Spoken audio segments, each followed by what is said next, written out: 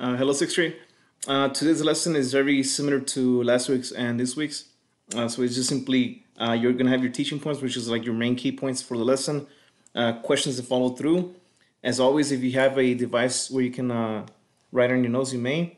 If you can print them, also that works. Or you can simply download the file and type your responses. All right. So if you download the PowerPoint, okay. Your instructions are to write down the title, adjective, and then answer the do not question. In your notes, right here at the top right, you see three things. It's a see, think, and wonder. What do you see? What do you think happened? And then the third thing is wonder. What questions do you have? So take a few minutes, take about 4 to 5 minutes to look at this picture. And I know it's very controversial, but this is very powerful image that actually shook the world. This sent a lot of ramifications for Africa. Okay. Now, if you look at the title, it talks about poverty and health in African nations, and the objective will be to analyze conflicts to determine root causes, including unlimited governments and political instability, and consider solutions. All right, just a quick say a few. Okay, what are the three things you're going to be doing?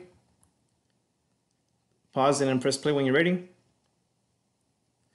Okay, so if you reflected, you should go straight to this. You're gonna first write your title, adjective, and then answer the do not question. Okay, press pause, press play when you're done answering those three segments of the see, think, wonder. All right, so the first part is what do you see? Okay, and this picture, what you see, okay, it's actually this is a little girl. Who is starving, okay, and in the background, okay, you'll see this vulture, okay, and the vulture is the archetype as the animal that is ready to prey on living things that are about to die. And again, this is a very controversial, but I want you guys to keep in mind that there's how one image can really change the world, okay. What do you think happened? Okay. So if you look at this picture, some of you guys might have arrived to the conclusion that, well, maybe she got lost, she wandered, okay. Maybe there was she was abandoned, okay. Any of those sorts of responses could be a possibility. So what actually happened is that the UNICEF, remember, is the United Nations program that is out there to set out to help out people going through famines.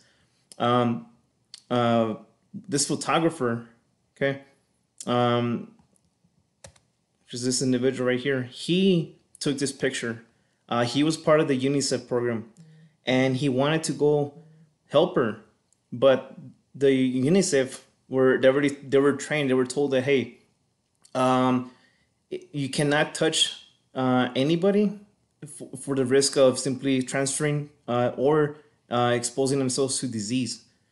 And unfortunately for this little girl, she was crawling towards a vehicle where there was food, okay, and unfortunately she did not make it. The photographer took this photograph, published it, and it became like the photograph of the year.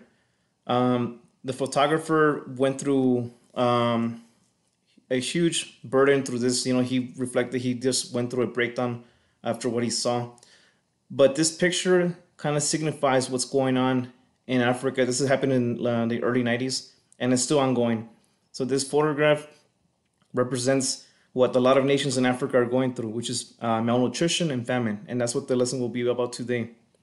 For the third part, when I ask you guys to what questions you might have, okay, you can type them in a message, send them to me directly, and I can answer those questions. And again,